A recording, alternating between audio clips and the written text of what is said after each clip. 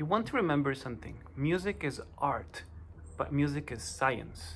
So when learning an instrument, whether you're a beginner or advanced or pros already know this, but is you want to have a very scientific mind, a very scientific approach to your instrument. Whether you play saxophone, your violin, cello, piano, whatever, you want to have that scientific approach that then it's going to be like the fundamentals for you to express your art, express who you are. Okay, so picture this.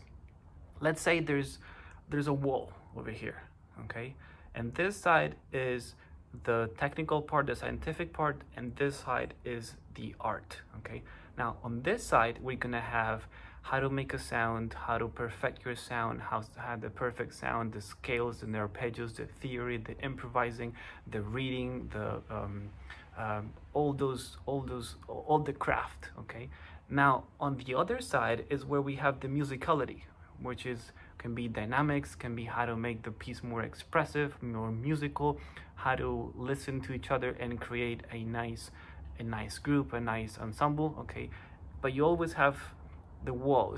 The wall is not too tall. Okay, there's a lot of crossover between the two. Okay, but there's no way you can be artistic and musical if the craft is not solid. Okay, so what a lot of people do is they want to skip over the bridge, the wall, sorry. Okay, they want to skip over the wall because they already want to go to the fun part. They want to create music without having the proper fundamentals, okay?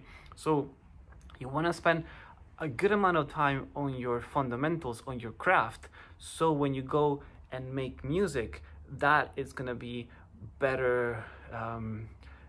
You're just gonna have better results. Otherwise, if you go straight to the art, you're just gonna feel frustrated because you're not gonna have the fundamentals to back you up. Make sense? Okay, so what I'm trying to say is just focus your time on having a beautiful sound as the main thing. Okay, forget about scales, forget about theory and all those things. Just sound is the most important thing. Okay, the most important thing you can do with this instrument is not play fast, not play solos, but get a good sound.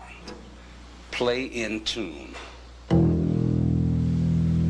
This is where you will get your job from. A guy came up to me and he said, I play the bass very good. And he played for me, played everything beautifully. But his sound was awful.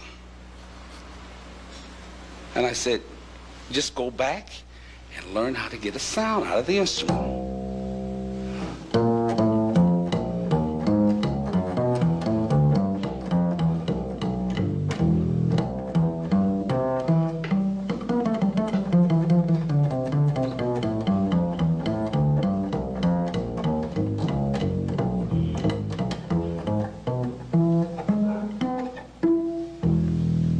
Learn how to play the bass in tune and get a good sound. That's the most important thing you can do. If you take care of the sound, then you're taking care of, let's say, 90% of the craft. Okay, then you go into technical stuff, scales and pieces and reading and improvising and things. Okay, and then it'll be easier to transition into the musical part. But remember, the wall is not so tall. Okay, so there's a lot of crossover happening. Okay, if you spend too much time doing the craft only, you're gonna get bored because you're not gonna have any fun. But if you only have fun over here, then you're not gonna have the fundamentals backing you up. Make sense?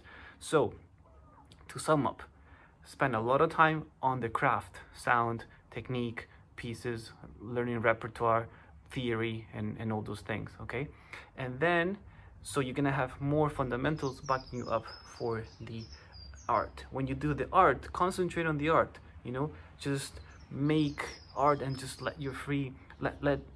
Just try to create. You know, because the purpose of music and the art is to create. The more you create, the better you're gonna feel internally.